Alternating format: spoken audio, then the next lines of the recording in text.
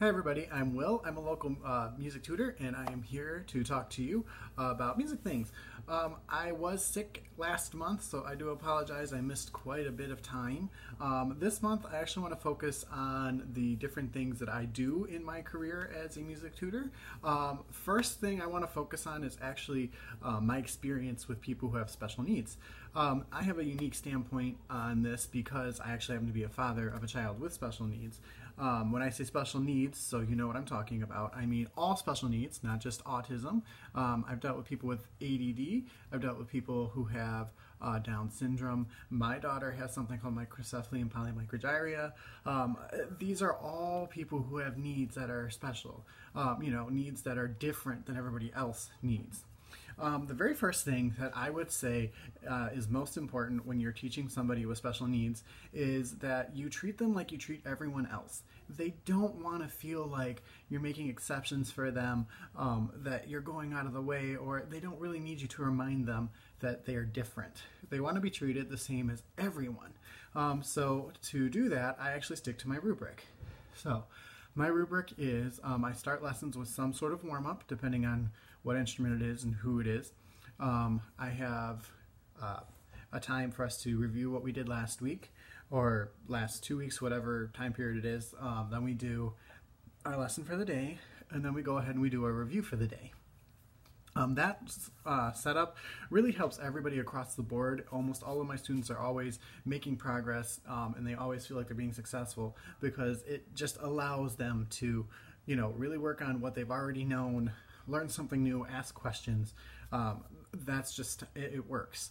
The next thing I would say is to work with people who have special needs, you need to think outside the box. So thinking outside the box is simply teaching the same thing differently. Sometimes teaching the same thing several times in a row to make sure that it's understood.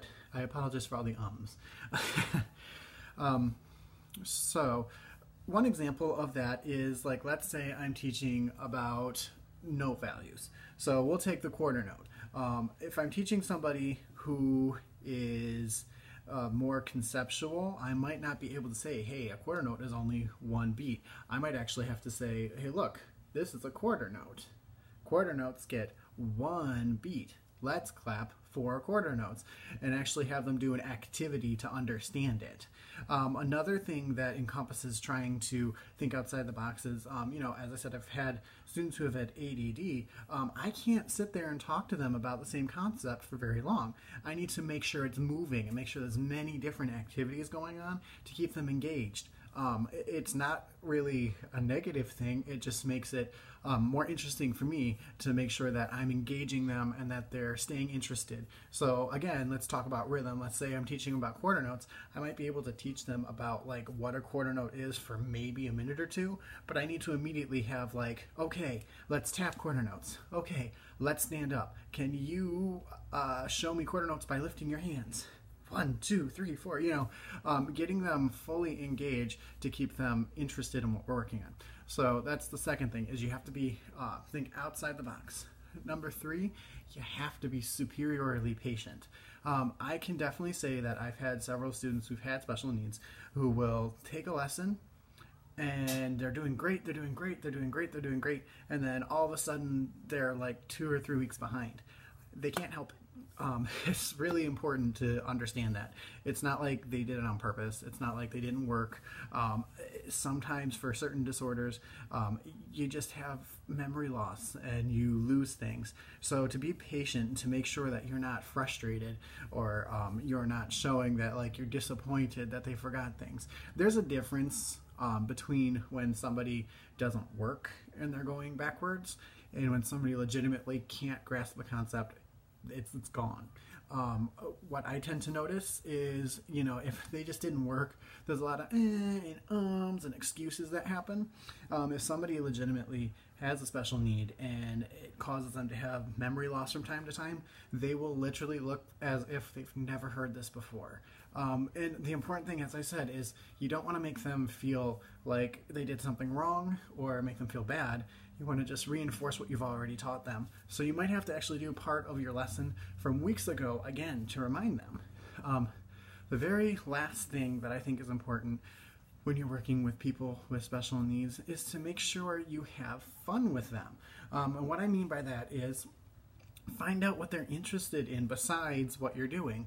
Like one of the students I had who had Down syndrome, she was very interested in movies. So working on songs that were in movies that she liked really engaged what she was doing and kind of made it easier for her to understand, because she had that connection already with, like, I enjoy movies, I enjoy music, this song was in this movie, I can remember this. So looking for those connections, really finding a way to, again, have fun, engage, be creative, do things that you wouldn't necessarily normally do with someone who doesn't have a special need.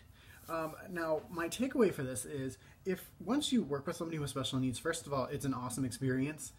They're amazing people. But anyways, working with somebody with special needs can teach you a lot as a teacher as well. I can't tell you the number of times I've used things that I've done with people with special needs who can't quite do things the same way as other people to teach people who are, I guess, for lack of a better term, normal. It's amazing. It really does, as a teacher, help you become more creative with how you're helping students learn, and it helps your students to know that you're there for them. Again, so working with special needs individuals is something that I have done and I do pretty much on a daily basis. It's a really great thing to do. Make sure that you keep treating them normal. Make sure that you think outside of the box. Be very patient with them, and make sure to engage in a fun way, a positive way with them.